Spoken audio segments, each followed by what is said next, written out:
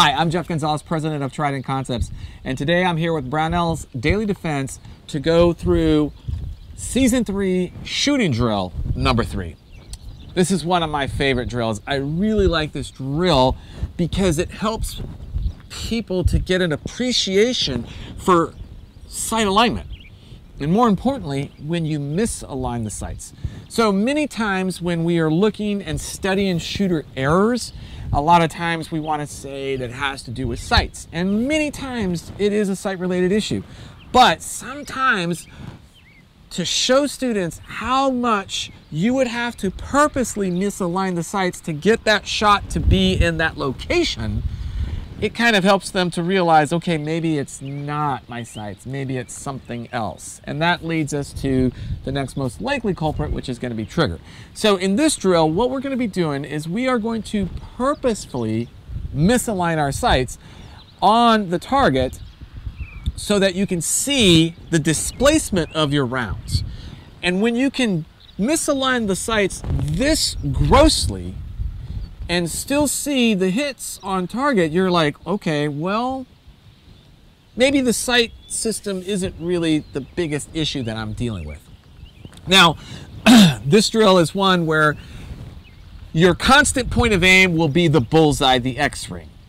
And the best way to kind of keep that in mind is that you want to be looking through the rear sight always in the same manner, and then it's your front sight that's going to be purposely misaligned.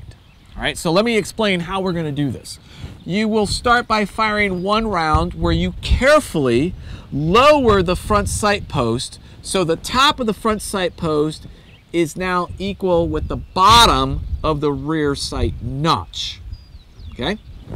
Then we're going to go ahead and shift to where the right edge of the front sight is in line with the left edge of the rear sight.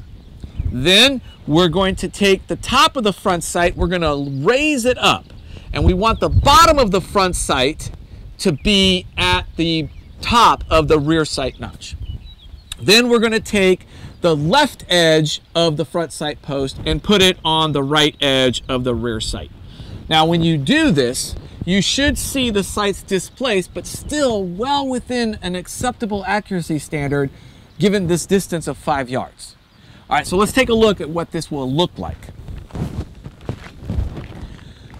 All right, so the first thing I'm going to do is I'm going to drop the front sight so that it's at the very bottom of the rear notch.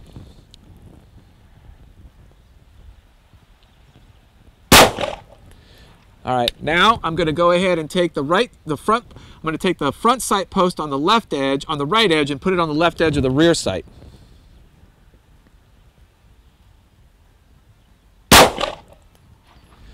Now I'm going to take the top of the front sight, I'm going to take the front sight's base and put it at the bottom of the front sight, or the rear sight.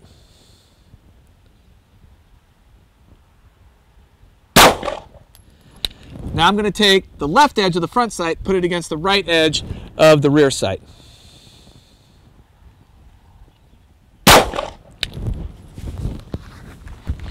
All right, so you can see that the sights are purposely and grossly misaligned, yet they still are producing a reasonable shot group that allows the shooter to understand that, yeah, even when I really misalign my sights, I'm still going to get them up on target. That means basically that while you're pulling the trigger, the front sight completely disappears from the rear notch. So let that soak in for a moment.